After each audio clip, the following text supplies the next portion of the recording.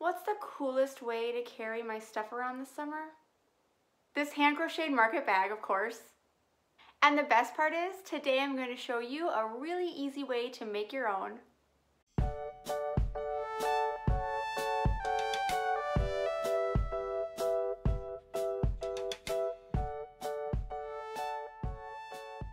Hi, I'm Ash, and today I have a little extra spring in my step because it's finally spring here. Here in South Dakota, it has felt like a never-ending winter. It's been cold, snow, cold again, more snow, and now we are having insane flooding. But last week was consistently in the 50s, and I checked the forecast, and next Wednesday is supposed to be a whopping 69 degrees, so I finally have my faith back in our weather, and I'm thinking about spring. And everywhere I look, I keep seeing these adorable crocheted market bags.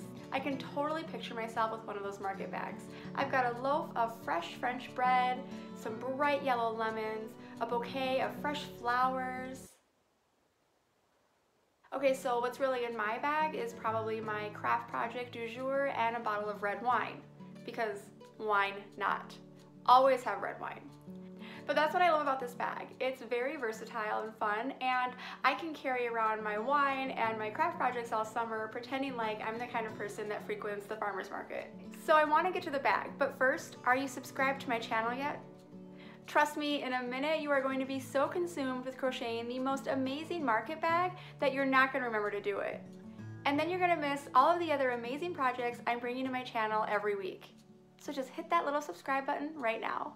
For my bag, I'm using a medium weight 100% cotton yarn. Wool does not feel like summer to me, so trust me, go with the cotton and you'll be glad you did. I'm doing my bag in a two-tone color block with a gray on the bottom and a cream on the top. I thought about doing the trim in a different color, but I decided to just keep it simple and classy. And I'm using my size H crochet hook today. A lot of the market bags that I've seen around are net all the way around, and I think that looks great. But I'm going to be doing my bag with a more structured bottom. I do plan to use this for more than just groceries, so I think that extra structure will really help. So I'm going to start this project with the magic loop, and then I'm just going to keep increasing my circle as I go until it's the size that I want. Of course, I'm going to give you the pattern for this as we go, but if you want to know more about the background to crocheting circles and really how you need to do it to make it grow so that you can do any pattern you want, check out the tutorial I have completely dedicated to crocheting circles. To start a magic loop, pull the yarn over your hand and then back up so it crosses over itself and the tail is down. Now insert your hook under the first piece and over the second. Pull your yarn over with your hook and then pull it through the loop you have created with your two yarn strands. It will feel weird at this point, but it's okay. Now chain one to help secure it,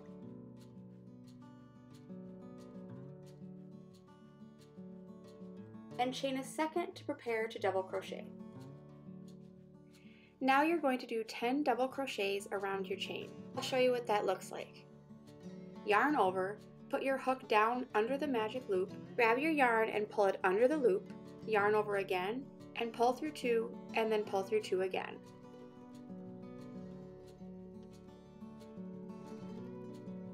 Continue to do that until you have 10 double crochets in your magic loop.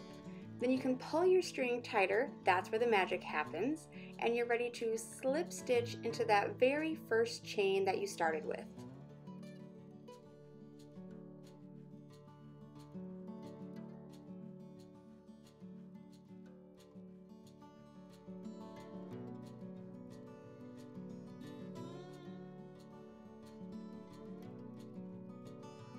Start again by chaining two, and then in that second round you're going to be doing 2 double crochets in that very first stitch that your chain came from, and then continuing with 2 double crochets in every stitch all the way around.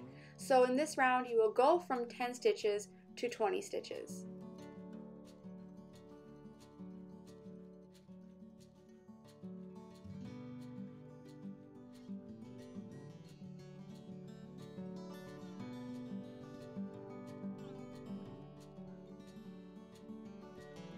Again, slip stitch into that first stitch to end this row, and then you can chain 2 and start row 3. Row 3 will start with 2 double crochets in that first stitch, and then 1 double crochet in the following stitch. You're going to continue that pattern with 2 in one and 1 in the next all the way around. This will take this row from 20 stitches to 30 stitches. And round 4 follows that same pattern, so you'll start the same exact way, and this time you'll do 2 double crochets in the first stitch and then 1 double crochet in each of the next 2 stitches. And just continue that pattern, 2 double crochets in one stitch and then 1 double crochet in each of the 2 next stitches. This is going to take your round from 30 to 40. We're increasing by 10 each time.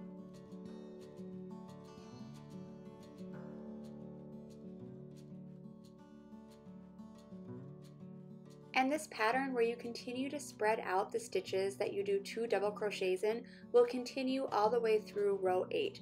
So in the 5th round you'll still be adding 10 stitches to 50, and by the 8th round you should be ending with 80 stitches. Again, if this doesn't make a lot of sense to you, go check out the tutorial on my channel about how a circle is made. Here is the pattern for the base that we just completed. All of this information is available on my website, aloeplum.com, or feel free to take a moment and screenshot this print. Now we're going to move on to the net portion of our bag, and I just wanted to take a quick pause to remind you that no matter what you do on this section, your bag is going to turn out wonderfully. Following patterns like this that have netting have always been a little challenging even for me, so I'm going to do my best to explain it as I go, but don't worry if you are not exactly with me. It really will turn out wonderfully in the end, even if you don't have every single stitch completely matching what mine is. And if you think your bag just isn't looking right and you can't figure out why, drop me a comment below and let me know what's going on, and I will do my best to help you better decipher my pattern. And here's the finished base of my bag. I have 8 total rows and it's 80 stitches around.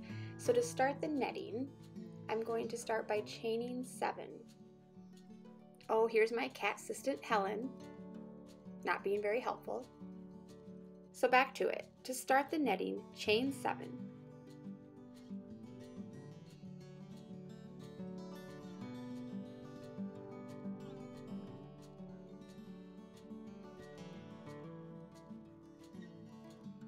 Count 5 stitches from the chain and then do a slip stitch into that stitch. This is what's going to make our netting pattern as we go. Continue to follow this pattern all the way around. 7 chains and then count 5 from the chain and do a slip stitch into that stitch.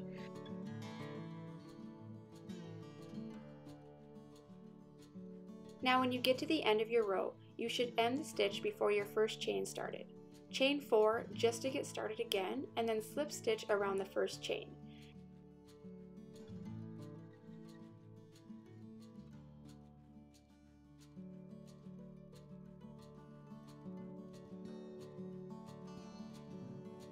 Now you will go back to chaining 7, but now this is where it gets easy because you don't have to count out the stitches anymore. Simply slip stitch into the next chain and repeat. Chain 7 and slip stitch into the next chain.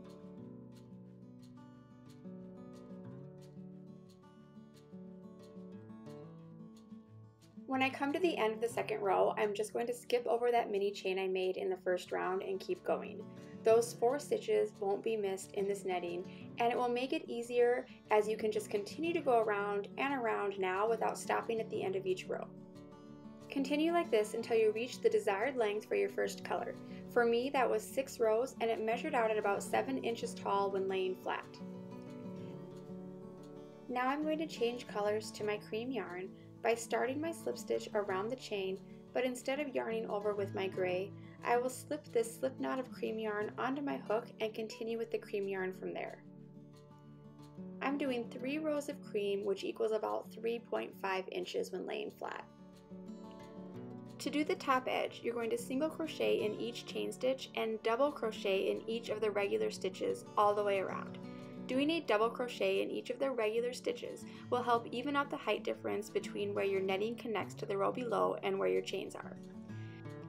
This is not necessary, and you can just do a straight single crochet all the way around your bag, but you will end up with more of a scalloped edge on the edge of your bag.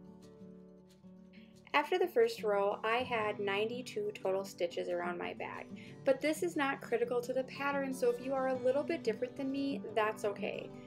For the next 2 rows, I'm continuing to do all single crochets. However, I'm following a pattern of 4 single crochets, then join 2 all the way around on both of these last 2 rows.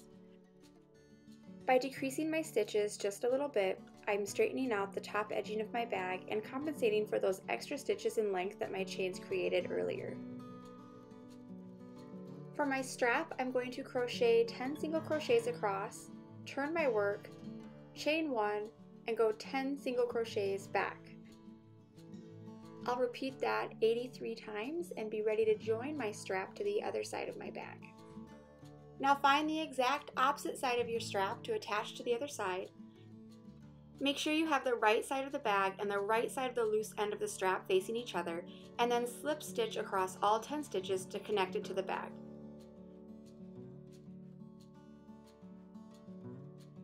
Trim off and weave in all of your loose ends and you're done.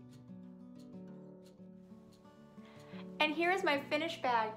When I was done attaching the strap to the other side, I did go ahead and block out just the top edging of my bag.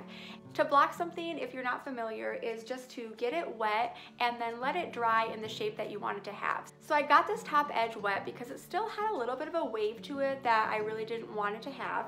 And I laid it flat on a towel and just kind of stretched and pulled it a little bit here and there to get it a nice flat edge. I don't block all of my projects by any means, but if you're struggling with any of your projects and they just don't have quite that shape you want, give blocking a try. I guarantee you just that little extra step will make your projects look even more professional. And I've been super obsessed with tassels and pom-poms lately, so I'm thinking about adding a little tassel pom-pom bag charm. If you want to see how to make a tassel bag charm, drop a note in the comments below and I will add one to this bag and I will show you the tutorial. Well, that's all for today. Don't forget, if you liked this tutorial, like the video too, and stop back again soon because I've already started working on my next project. Bye! For more information and the written description to this pattern, check out my website, aloeplum.com. I should make this bag in every color. I could make a wine bottle tote just like this.